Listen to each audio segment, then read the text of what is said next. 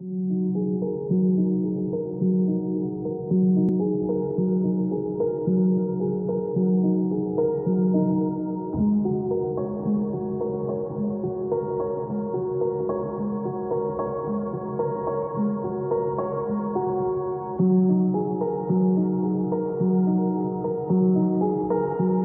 I'm Jeff Bonk with Planning, Design, and Construction here on campus, and I'm proud to tour you today on the STEM facility on campus.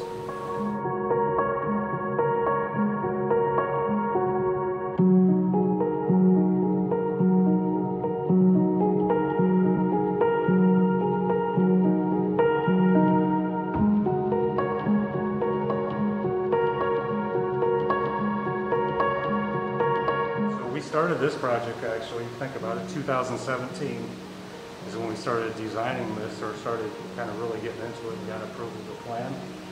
You know, so you're what, 3 or 4 years later, here we are finally getting to see students use it, and that's the best part of our job.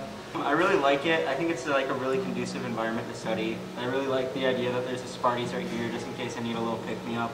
It's quiet, it's got like a nice aesthetic to it, and it's I don't know, there's always like something to look at. I think the structures here are really cool. The new STEM building is really, really cool. Like, in here, looks really new, but very, very old at the same time.